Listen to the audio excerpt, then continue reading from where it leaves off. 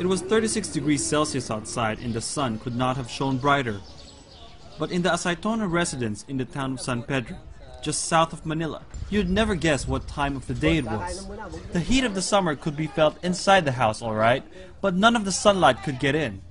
In every corner of the house, there was just darkness. Even if you just want to get some water, you'd have to turn on the light. It had been that way for years, but that's about to change. Demi Bucas and his sons have come to install lights. Not like the electric bulbs they already have, but ones that are cheap, healthy, and energy efficient. People in this community used to never see the light of day in their homes, but with a soda bottle, water, and simple tools, they never had to live in darkness anymore. The technology is amazingly simple.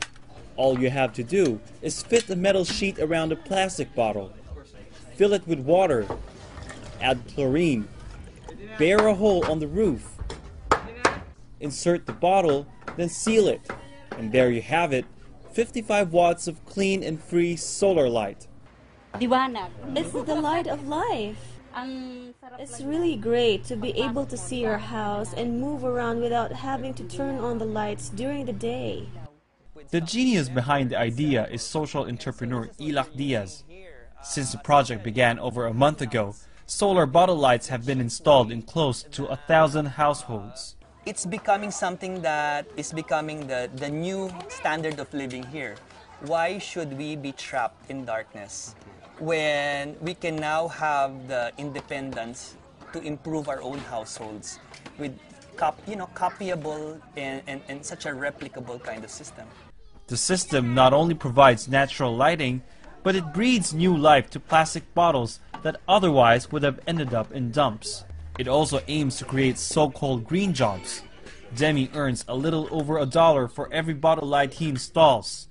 Business has been so good that he had to quit his job. Almost everyone wants to have it. Demand has been so huge that I have to tell others to wait when I run out of materials. He was also one of the first ones to have solar bottle lights installed in his house, and the savings have been significant.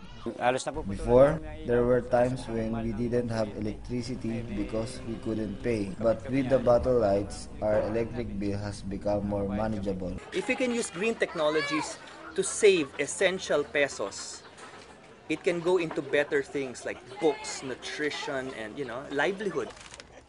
Ilac hopes to be able to light 1 million homes in the Philippines by next year, and in the future, take it to other developing countries as well. A third world solution to third world problems. Barnaby Low, CCTV, Manila.